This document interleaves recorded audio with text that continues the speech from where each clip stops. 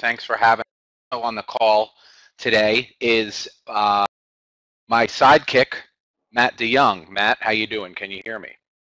Hey, Eddie. Hey, thanks for everyone for having us here today. So go ahead and take it And away, Matt, to get us started. yeah, sure. So we're so glad to be in the room today, and Raleigh and everyone at TradingPub, Yana, been so courteous and hospitable to us. And we're gonna go through a number of things today, and I want to outline what those are, so you'll be sure to know what to expect. And 3 or 4 things we want to cover. First of all, we talked just briefly about Windows XP. Raleigh mentioned that. We want to give a heads up to everybody in the trading community about this, and Eddie will explain that in detail, but not spending too much time because we want to move on to talking about avoiding the biggest trading computer misconception and what exactly that is. Eddie will explain. And then how to know really and have a live demonstration as to whether your computer that you're using now, or if you have a dedicated machine just for trading, if that's really up to par, and what is that par, or as we call it, the benchmark. We'll get into that today. And then we will give you a minimum checklist for trading so that you walk away with some materials in your hand. And on that note, we do have a comprehensive version of what we're talking about today that Eddie, maybe you want to explain. Yeah, so we do have a buyer's guide. It's called The Complete Guide to Trading Computers. And Matt, if you could just put a link in the chat. Everything we talk about today during this webinar is in that buyer's guide and more. So if you click on the link and you put your email address in, it'll send you the buyer's guide immediately. So you'll have it when the webinar is over. You can take a look at it. And the reason we do mention that is we always try to cram as much as we can into these webinars, but as you can probably guess, there are a lot of questions about trading computers, about computer technology. We all wish we had somebody in our backyard to ask questions to, but we don't always. So that's what this webinar is for, and oftentimes there's more questions than we can get to. But I do encourage you to ask questions throughout the webinar. I will watch for them, and we'll have some time at the end. So Eddie, I think Raleigh gave you a wonderful introduction, and we want to talk a little bit about your background and why you're qualified to be here today before we get into the demonstration. And I would just ask you how you got started with computers. That's a great question. I'd like to put you in my time machine and take you back to 1980. I was 11 years old, and a good friend of mine got an Apple II. That was like the hot name of at the time. Apple and Tandy, those were the big names. And he brings me over to his house and he shows me his computer. And one of the things he shows me, like when I get there, is he's got like the black screen with the green letters, if you remember those. And there were words scrolling across the screen quite a bit. There's a lot of scrolling of words. I'm like, what's going on? What's it doing? And what he had done is he had plugged his computer into his telephone with this funky looking device, and people were calling into his computer one by one and leaving messages on his computer. What he had done is set up something called an electronic bulletin board. Today we would call that a website, except back then people would call in one at a time. So I just thought this was the coolest thing in the world. People were posting messages about comic books. It was specifically related to comic books. It was called the Batcave. And I just thought this was the coolest thing in the world. I was very young. So I went home that evening from my friend's house and I started a campaign to my parents to get me a computer for the holidays. But unfortunately, what showed up under the tree was not what I expected. If you guys have ever seen this computer before, this thing was called a Commodore VIC-20, and it was not an Apple II. It did not easily connect to the telephone. It did not run an electronic bulletin board. In fact, it had a cassette drive, that was the hard drive, and it took 45 minutes to load a program if it loaded at all. So I was very disappointed in this machine. I couldn't really get it to do anything special. And when my folks went to bed that night, I first got it, I pried it open with a screwdriver and started taking it apart to try to figure out how to make it stronger and faster and better. And that's really where the lifelong passion for making computers faster really came from. I've been building computers ever since, Matt.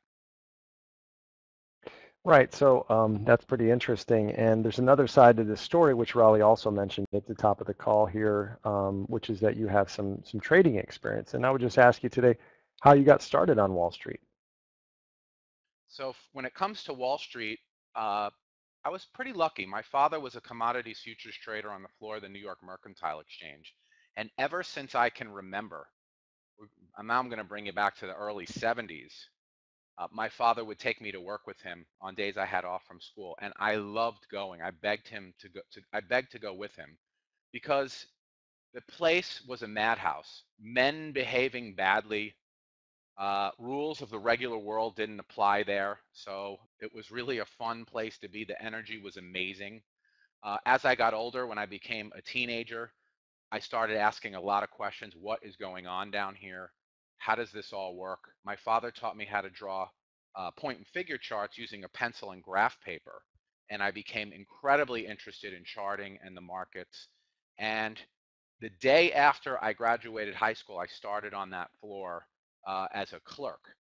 And all through college, all through all the spring breaks and Christmas breaks and summer breaks, I worked on that floor all the way through graduate school until when I finished graduate school, buddy I had at the time said, you got to come down to my firm and start with the stock market. And I knew I was going into the markets anyway. The stock market looked like a good place to be in the early 90s.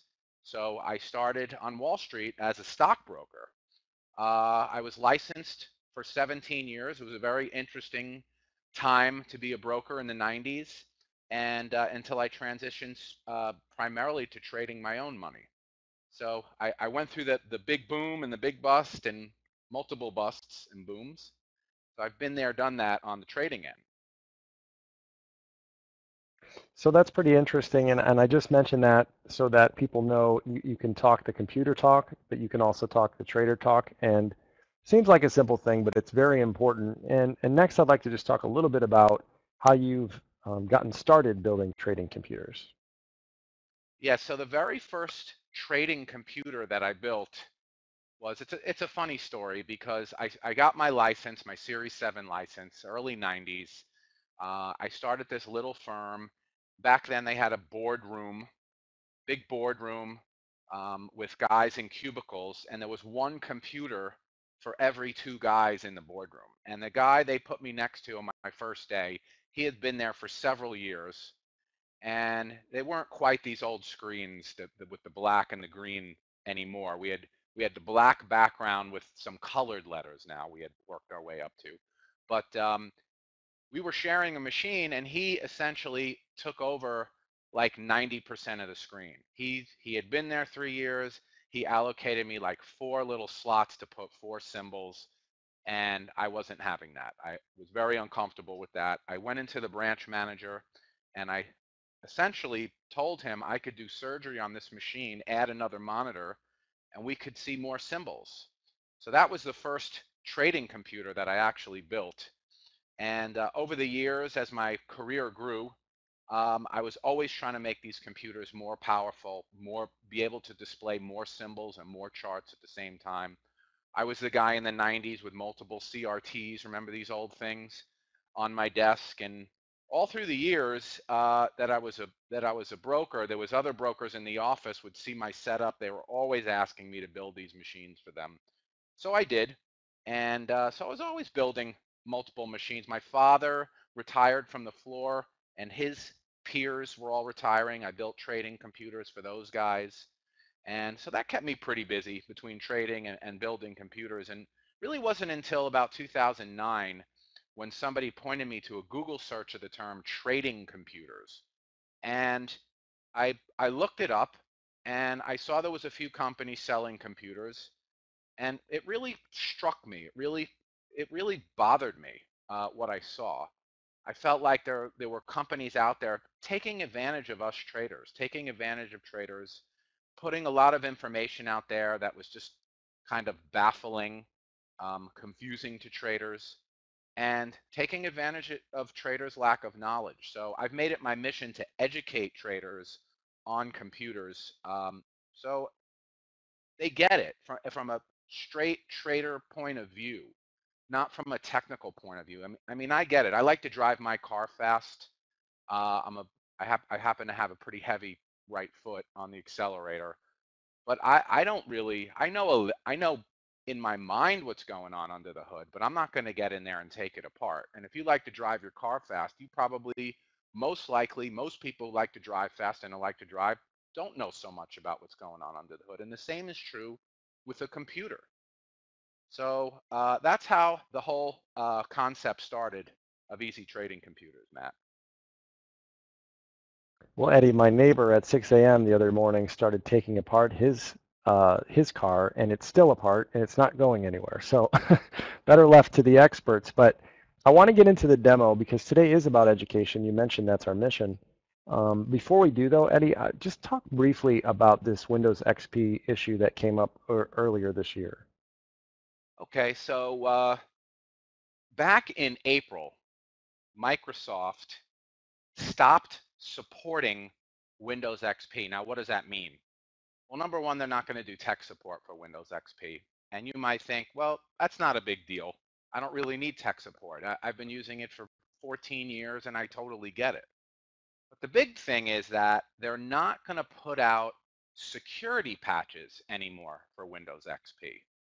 Now, I know a lot of us don't take Microsoft so seriously anymore. Number one, because of the big Y2K nonsense that happened. Number two, when Microsoft Vista came out, was a disaster. And then just recently with Windows 8, it has pretty much that's like their third strike as far as I'm concerned.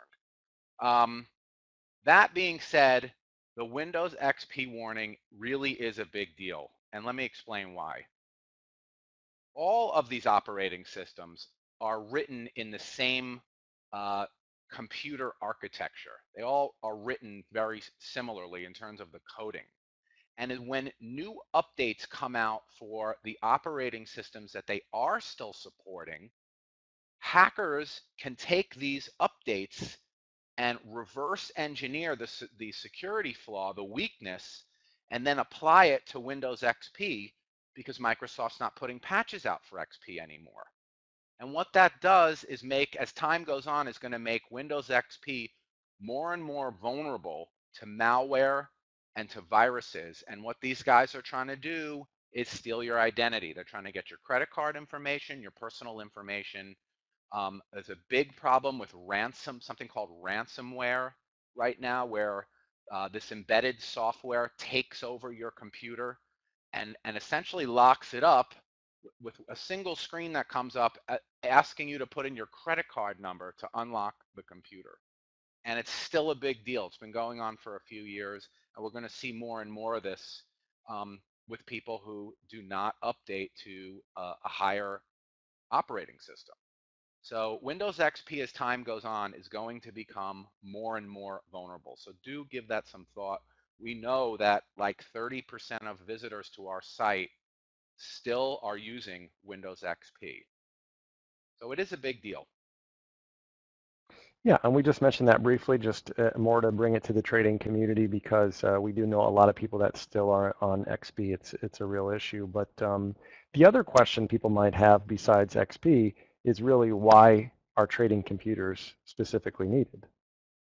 Yeah, so that's a really good question. And it boils down to the biggest misconception that traders have about their computer. And that misconception is not realizing the sheer quantity of information that's pouring into their machine, the waterfall of information that's pouring into their machine, that their computer has to take all this information, process it into your prices, into your charts, into your indicators, and it has to do it in real time.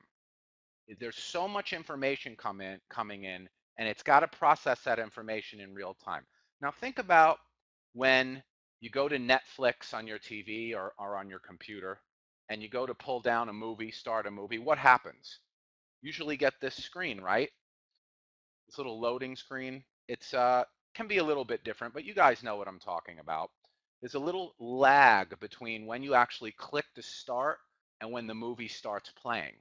Now what's happening is your computer is also taking in a giant stream of data, a real-time stream of data, and turning that into a high definition image for you to view. But what it does is it takes in a lot of this information and then starts to work on processing it into that image. And it takes its time to do that so it can continuously show you this HD image. But in trading, we don't have time for this buffering. It's called buffering. We don't have time for that. That data has to come in, and your computer needs to turn that into real-time charts, graphs, and indicators instantly. Zero lag, zero latency. Let me give you another example. Have you ever been to a sports bar and the same game is playing on all the TVs? Maybe it's a big basketball game or the Super Bowl or just football Sunday. And there's TVs all over the place. Most of the TVs these days are HD, but a lot of these bars still have some old analog TVs laying around, and they still will use them. Have you ever been to a sports bar, seen the same game playing on all these TVs, except that the HD TV and the analog TV, there's like a second and a half between each game? It's the same game, but the one is delayed a little bit. Have you ever seen that? Here's a picture I found on Google, and it's an example of what I'm talking about. This is the same game on both these TVs on the left and right. But on the left, the guy looks like it's a basketball game. He's going up for a layup. And the one on the right, he's already halfway up shooting. This is exactly what I'm talking about, that subtle 3/4 of a second to second and a half time delay that you can get. And this is what your computer does if it doesn't have the processing power to take that real-time signal and turn it into your charts and indicators instantly. Now what happens? Let's say you put in a market order to buy oil or to buy a stock. You're basing your decision on a price that might be a second and a half old. So when you get filled, you get executed at a price you totally didn't expect. This is called slippage. Again, slippage is when you get filled at a price you totally didn't expect. And it can be a really frustrating experience. I'm sure we've all gone through it one time or another. You click that button and the price that came back, you were like, huh? Where did that come from? So that is a function of having a computer that just can't handle the real-time data stream. And that's really the trader's biggest misconception when it comes to this hardware, Matt. Yeah, so speaking of that, I think what we would want to do is have you switch over to a live view of your computer, Eddie, and walk us through a demo of how do we know whether the computer we're currently using or a dedicated trading machine will work for trading. How do we know if we're getting into the zones where we could cause slippage or bad executions? Sure. So can you guys see my screen? It's pretty white with a little Google emblem. Yeah, yeah, there you go, Google. Awesome. Okay, so I'm going to demo for you exactly how to find out if your computer is fast enough for trading. Now, the most important component of your computer is the processor. The processor is the engine of the computer. So we need to know exactly what processor you have in your machine. And here's how you do that. If you're in Microsoft Windows XP, Vista, or 7, you're going to click the Start button, and you're going to right-click Computer. In XP, it's My Computer. And then you're going to click on the Properties at the bottom, and this window is going to come up. Again, XP, Vista, and 7, Start, right-click Computer or My Computer, and then Properties. And this window will come up. Now, if in XP, there's one extra step because the window's going to look a little different. There'll be some tabs at the top, you want to click on the General tab. Now, if you are using Windows 8, it's a little harder to get to this screen, but here are the directions. And so just kind of try to follow along, or again, all of this stuff is in the buyer's guide, which you can get later. If you're using Windows 8, you want to move your cursor to the upper right corner, and the Charms menu pops up. It's a little menu on the right side of the screen. And then you want to go to the bottom and click Settings. Then you want to click Change PC Settings, which is at the bottom. And then another menu opens up on the left side, and you click PC and Devices. And then finally, you click PC Info. Now, I know that's long and annoying, honestly, but so is Windows 8 in general, which we can talk about a little later. So once you get to this screen, what you want to look for is your processor, which is right here in the middle of the screen.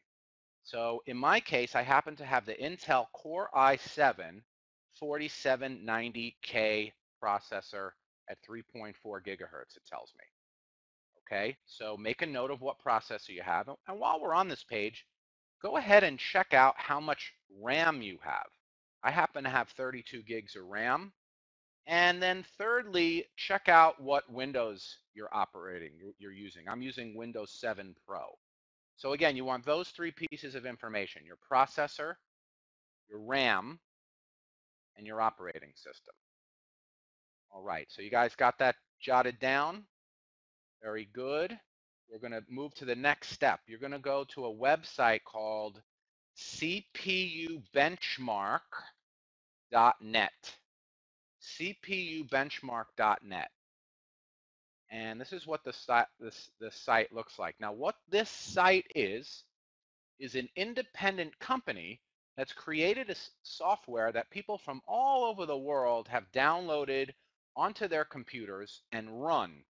And what the software does is actually is a speed test for your processor.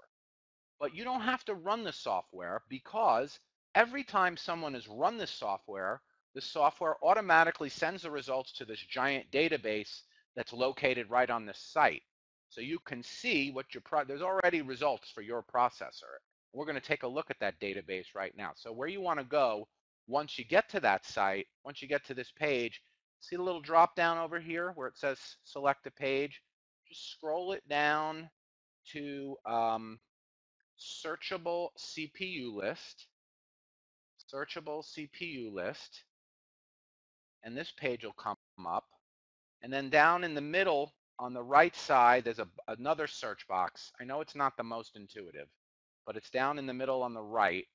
And then just start typing your processor. I have the Intel Core i7 4930K.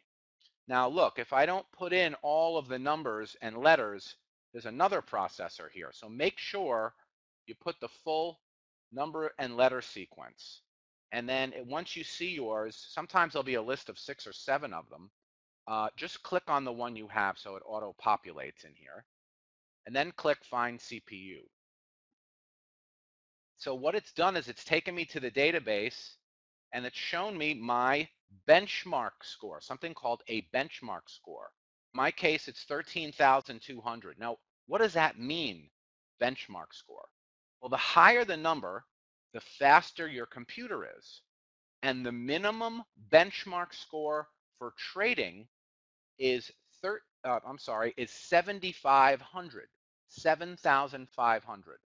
So if your benchmark score is less than 7,500, you are potentially at risk for slippage. The lower that number is, the more risk you have. So 7,500 really is the cutoff. Anything below that, again, you put yourself at substantial risk. So that's how you find out what processor you have, and that's how you find out how fast that processor is. The second most important item you need to know to have an ultra-fast trading computer is your internet speed. And in my opinion, the single best place to find out your internet speed is to go to a website called speedtest.net. Speedtest.net. Let the site load. Don't click on anything. There's a lot of advertising on the site. Once it's fully loaded and it pops up, you'll see this big green pill-shaped button. That's the button you want to press to start the test. So we're going to run this test, and this is going to measure a couple of items of our internet speed. First thing is something called the ping. And the ping is your modem sending a signal to your closest major node, your closest major exchange point, and getting an echo back. And you want to see this ping under 50 milliseconds. The second number that comes up is your download speed. And the minimum download speed for trading is 5 megabits per second. And we're going to put a little checklist up in a second that has these numbers for you. And then finally, you have the upload speed. And the minimum upload speed for trading is 1 megabit per second. So if you have a ping that's like 100 milliseconds, you're at risk for slippage. If your download speed is only 1.5 megabits per second, you're at risk for slippage. You need to find a way to upgrade that. Same with your upload speed, at least 1 megabit per second. So Matt, maybe you can take over the slides and just throw up that checklist. We can talk more about it. Yeah, let's do that now. And you should have the trading computer checklist now. Awesome. So again, CPU benchmark score, you want to be 7,500 or higher. Your ping, less than 50 milliseconds. Your download, greater than 5 megabits per second. Your upload, greater than 1 megabit per second. Now, the next important item is your memory, also called your RAM. RAM is super important. If you're trading with less than 8 gigs these days, you open yourself up to issues, and I'll explain why. As time has gone on, these trading platforms, your Ninja Traders, Trade Stations, all the different platforms that are out there have become more robust. They use more RAM. More and more of them are becoming what's called 64-bit. And all that means is they're utilizing more of the computer's resources. And they're using more RAM. So if you run that and you run a trading room, if you're running a trading room that uses Omnovia or GoToWebinar, that is also a big user of resources. Some people have multiple trading applications up and Omnovia up at the same time. All of these things together can quickly bump you up above 3, 4, 5 gigs of RAM. So you want to make sure you have enough overhead above that just in case the market gets extremely busy or you have other applications open, because if you use up all your available RAM, your computer, all it knows to do is start using the hard drive for memory, and that essentially will freeze you up. So it's a risk to you. So at least 8 gigs of RAM.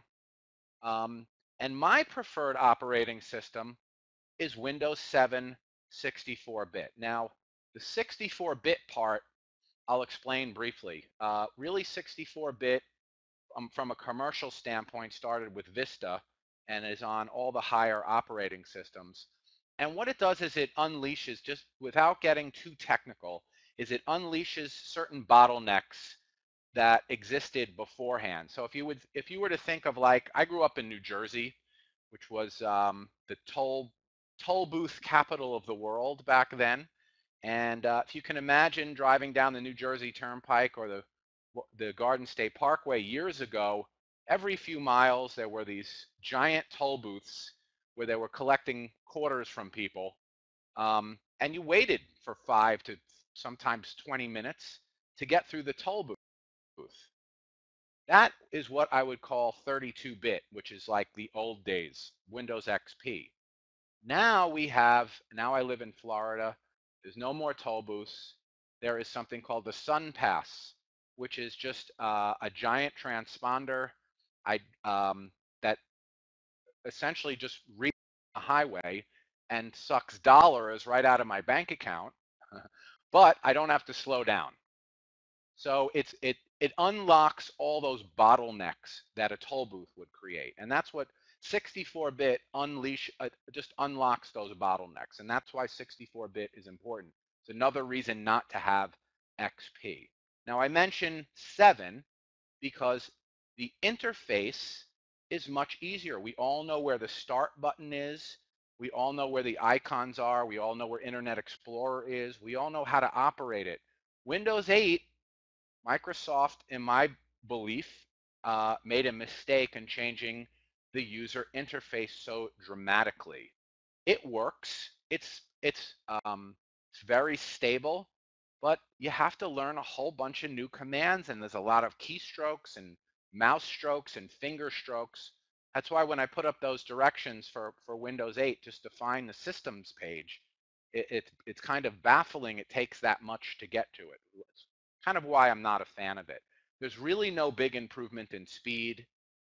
It was designed to compete with Apple's iPhone operating system and with Android. It wasn't really made for desktop and laptop computers the way we think an operating system should. Very unpopular. If you want it, we do sell it if people specifically ask for it, but it's extremely unpopular. And so that is the computer checklist, Matt. And then again, I think we want to put up, just where you can get the buyer's guide. Yeah, there you go. So if you go to that page, tradingcomputersnow.com/TP1 and enter your email address, we will send you the buyer's guide. There's a ton of great info in there, more than what has been on this webinar in trader speak. Nothing that's overcomplicated. My goal is for you to learn as much as you need so that you have a super stable, super reliable computer, and you just have a basic understanding of the important components from a trader's point of view. Things like what backup systems you need as a trader, those kinds of things. What types of monitor setups work well. So definitely check that out. If you do check that out and you go to that page, we have put together a special deal just for people at TradingPub. So again, you will, if you've already gotten the guide, you can go to this page, which is, Matt, you want to put the URL in the chat? Yeah, it is up there right now for people. Okay. It's tradingcomputers.now.com/TP2-TY. I don't know where we came up with that, but that's a special hidden page just for you guys where we put together a special deal for you guys if you're interested, if you feel it's time to upgrade. This particular computer it's called our Apache GT, has a brand new i7 processor that benchmarks at 10,400. So it far Hey, Eddie, exceeds the, yeah. one thing, did you want to kind of walk people through visually so you can show your desktop again? Visually, what specifically? So Oh, if you wanted to walk I have people to, through the, yeah, I'm sorry, I have to grab the screen. I thought the screen was just, still on, my there you bad. go. Yep, yep. All right, this is the page. There we go. You guys can see me now. Sorry about that. So this is the page, and we put together a special deal for you guys. It's right here on this page, tradingcomputersnow.com/TP2-TY. The Apache GT, again, it has the i7 4790, has a benchmark score of 10,400. It also has something called a solid state hard drive. And so what a solid state hard drive is think of your iPhone, or if you still use your iPod. It has a ton of music stored on it. Even your phone has items that are stored on it. And have you ever noticed when you go to retrieve those items on the phone, they come up really quickly? That's because those devices have something called flash memory. There are memory chips in there. Your computer, for the most part, probably 98% of the people in the room, their computers have the old school spinning hard drive, what we know is just a regular hard drive. And that drive, that old school drive, is actually a disk that spins around inside your machine. So the new solid state drives are chips, no moving parts, so they're much more reliable, 7 times faster than the standard old school hard drive. Your computer boots up in under 40 seconds. Your trading programs and applications open up nearly instantaneously. So it's really cool, big improvement in your user experience to have a solid state hard drive. This package comes with monitors or without monitors. We have a 5-year warranty on our machines. No one else has that. Lifetime technical support. Our guys, there are people, they build the machines so they know the machines inside and out. Not like when you call Dell or HP's technical support and they're not tremendously helpful if you guys have ever had that experience. But you can check out this page at your leisure. In a second, we'll open it up to questions. But just very briefly, we have some bonuses that come with the machine. We have some special deals with TradeStation and FXCM where they will actually pay you back the cost of the machine in the form of rebates of commissions. So check that out. And Matt, why don't we go ahead and open it up to questions? Yeah, we do have some questions coming in already. I appreciate those, guys. And what you can do is just use your general chat box as you have in Omnovia to enter your questions. I will sort of moderate and just take as many as I can in the order as that I receive them. Sometimes I group them together, don't mind that. But we'll go through as many as you can if you want to enter those now.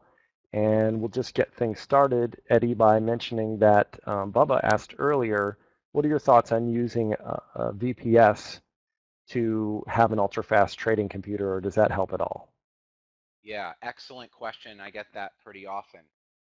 VPS stands for Virtual Private Server, and it is a huge mistake. I will tell you why. Virtual private servers are located in a giant computer warehouse or data center, and all of those resources are shared. They're shared resources. You have to be super careful. If you get dedicated resources in it, which you a lot of times is an option, within 6 months you could have bought your own super high-end computer with the amount of money they charge for these things. So nearly all of them are shared. So imagine 1,000 people potentially sharing the resources of one computer. So a lot of times they try to sell these VPNs based on something called co-location, where the computer is located very close to the exchange's computers with the hope that you're going to get better execution because you're right there next to the exchange's computer. I'm here to tell you that that's just not true and that you're more at risk because of those shared resources than you are of slippage from not being located next to the exchange's computer. So be really, really careful. Again, if you're paying for dedicated VPN, your resources, if you anything that would match like an i7, you're going to pay like $500 or $600 or $700 a month for this stuff. So there's really no advantage. And what happens if the server goes out in the middle of the night? They supposedly have a team that fixes it. You know, I don't know. I've been dealing with web hosts that have similar data centers for a long time, and their tech support is sketchy at best. I think it's a huge mistake, personally. Good So, question. yeah, Juan asks another question we get all the time, which is why does the trading world seem to revolve around PCs versus including Apple computers? Yeah. Well, I get that question a lot too, and I get it. A lot of people have Apple products. They love their Apple products. It's kind of has a cult following. Um, Steve Jobs is Steve Jobs has been made into a legend. And in this particular case, you can kind of blame Steve Jobs. His theory was to always be in control of not only all the hardware, but also all the software. So he never wanted to lend his operating system source code to developers. So essentially, the trading world shunned him, and they did not develop any software for Apple computers. Um, in general, even though Apples are pretty cool and slick, and the user interface is awesome compared to especially Windows 8, they're underpowered from a hardware perspective relative to their PC cousins. They're much more expensive, and you get a lot less power for the money in terms of processing power and speed. So there's a number of strikes against us as traders to use Apples for trading. If you want to use it for searching the web and fooling around on Facebook, and I think that's fine. I understand about the usability, but that was Steve Jobs' doing. So the next question I want to ask is from Dan, but I want to preface it with just a short story, Eddie, that I've sat in many coffee shops while I've been traveling with a laptop with multiple monitors based on what we sell. And I cannot tell you the number of times that people have come over to me and say, where did you get that? So I'm going to ask Dan's question. Can the laptops we sell support 2 additional travel monitors at one time? And the answer is yes, absolutely. We do have some laptops that are fast enough for trading. It's a good time to even talk about laptops. They're over here on this laptops page, because laptops, 99.9% of the laptops that are on the market now, their processor's benchmark score is way below 7,500. All those tablets and ultrabooks, those processors are too slow for trading. So forget trying to trade on them. Only the i7 4700 mobile series and higher is fast enough to trade with. So please keep that in mind. There's 3 things that are important for a fast laptop. Number 1, having this processor or higher. Number 2, having a solid state hard drive, because the hard drives in most laptops are those old school hard drives, and they're slower than the ones that are in desktops. So, and they're also pretty fragile. Solid state drives can take a much more of a laptop beating than a standard old laptop drive. So that's a really big deal. And then the third thing would be having good graphics. So laptops are definitely, you can use them for trading now, but you really need a higher end laptop. And there are monitors that travel with laptops now. They're about 16 inches in, if you measure them diagonally. They plug into the USB ports. They don't need any additional electricity, so they just take all the power from the USB port. So you could actually have like a 3-monitor setup. Look at if I have a picture. I have a better, yeah, this isn't the best picture. I have a better picture. But here's the laptop, and here are 2 monitors. But you could have, like, if you think of one laptop with 2 monitors on either side of it, you could have a 3-monitor supported laptop in your laptop bag with the extra monitors. So very cool for the trader on the go. What Okay, else do and you have? then you kind of, yeah, you talked about this already, but Pam was just wondering, what again, in summary, what did you say about Windows 8 specifically for traders? So Windows 8 works. There's nothing wrong with it. It's stable. Here are the things most people don't like. Number 1, the first version of Windows 8 had no start button, none whatsoever. So it was very hard to find your controls, like where to open a program, where to go to your hard drives and so forth. It was hard to find, and people had to learn a whole bunch of keystrokes. In fact, you have to move the cursor to the corners.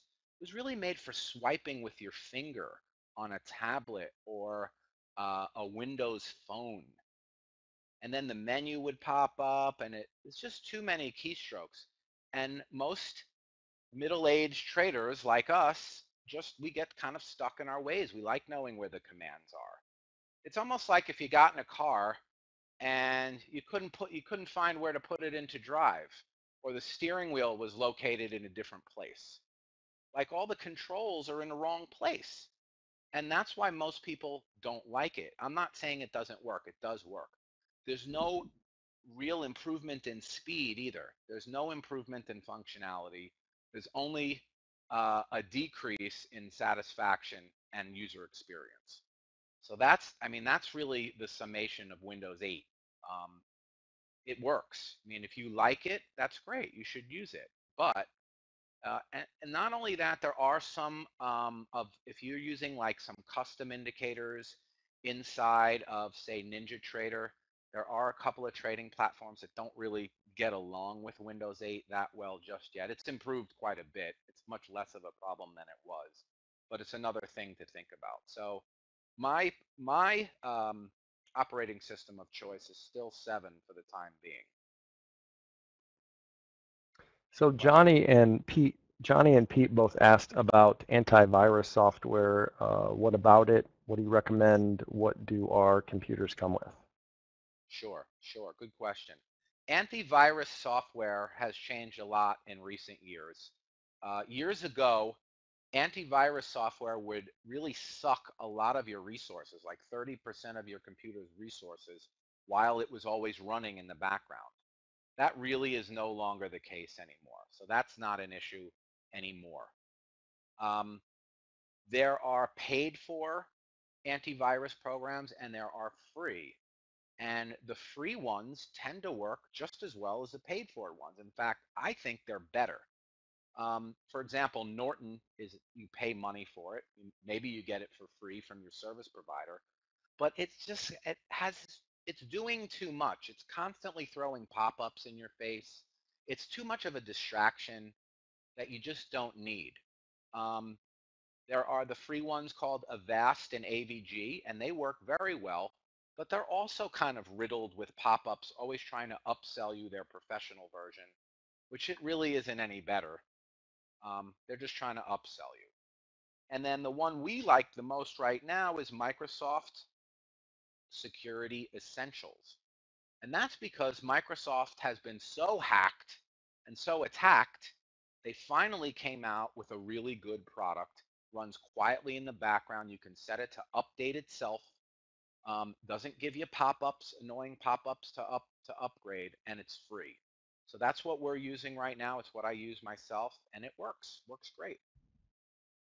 So don't waste your money on, some fancy um, antivirus software.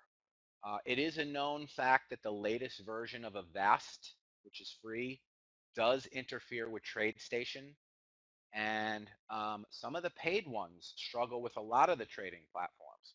Our experience with Microsoft Security Essentials is it does not conflict with any trading applications. So that's a big deal to consider. Rick wanted to know what's the biggest monitor that your desktops are capable of? They're capable of even supporting those 4K resolution screens that just came out. You could buy a giant TV if you wanted to.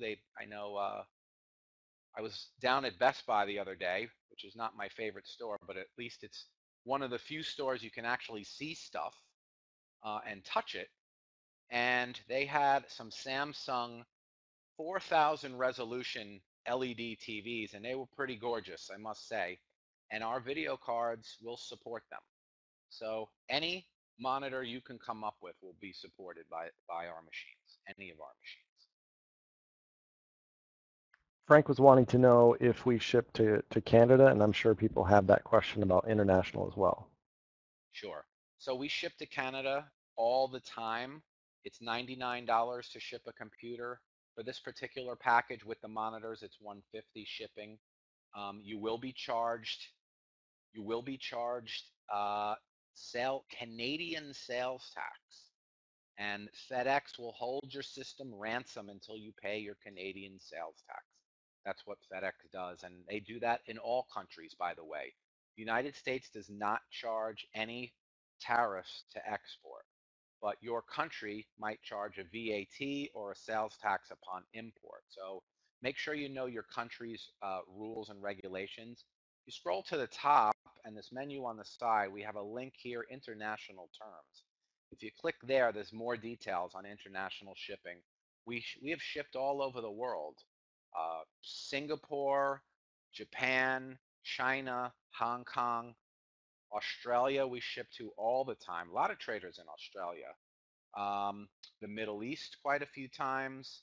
It's amazing all the places where there are traders around the world. I think it's so cool. Actually, Heinz says that he's in Switzerland and bought Easy Trading Computer 2 years ago and was really happy, had great service. Awesome. Heinz, I think I remember you. Happy to see you. Happy you're enjoying your machine. Don asks, is there additional latency issues for traders outside of the US? And also, what are your thoughts on Wi-Fi? So I think both questions are addressing latency, or in other words, if when they click buy, the buy button or buy at the market button, does it take time for that order to get to the exchange to get filled? And I do tend to agree that internationally, if you're trading US markets, sometimes there can be some issues. Now, I think it depends where your broker is located. I think if they have, I'm just going to use TradeStation for an example because I know this as a fact. They have a European office. They're supposed to have some rapid fire data centers there in Europe that distribute distribute their servers distribute to the exchanges very faster than just if it went over the public internet. So it's my belief, I haven't tested this, that if you're, for example, in Europe and you're trading US stocks, TradeStation can be useful to you because they have their own networks to send the signals. I was recently in Europe, in France specifically, and trying to access US sites, it did seem like there was some latency. So I think it depends on who your data provider is. This is a good question. I don't think we've ever had this one before. So I do think there is latency, just even from my own personal experience. Um, so I think it depends on your number one, your internet service provider, and number two, who's providing your brokerage services. So I would actually put a call into your brokerage service and see when you enter an order, where does it go? How is it routed? The second part of the question is Wi-Fi. And so Wi-Fi from our testing is incrementally slower. So if you're in your home with a wireless router on a computer on the other side of the house that's connected wirelessly from the router, it is incrementally slower.